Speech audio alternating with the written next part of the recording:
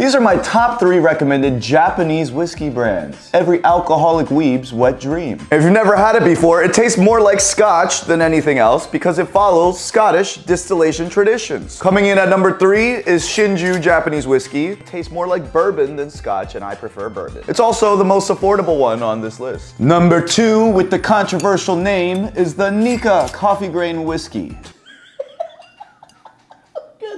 And that's Nikka with 2 Ks, so you can't be mad at me. There's another word spelled strangely here, and that's coffee. That's not coffee like the caffeine juice, that's coffee like the distillery tool, the still. So it actually doesn't taste like coffee at all. Kinda misleading. And then before my number 1 pick, if you really want to drink like the Japanese, they've mastered the art of drinking because they take hangover prevention supplements like Super Recovery every time before they drink. It's in every convenience store, it's in every nightclub, and it's because they have something called DHM, which is extracted from Japanese raisin trees and vine tea, and it is the holy grail of all things liver healing and hangover preventing because it helps you process out the toxins from alcohol much faster than you normally would, leaving your body less damaged and you feeling noticeably better in the morning, or your money back guaranteed. And it's 25% off right now because of the holidays, so what better time to try it? And my number 1 pick is Hibiki Harmony. This whiskey was literally one of the whiskeys that made me start drinking whiskey. It's smooth, it's unique, it's semi-affordable, I guess depends on how ballin' you are.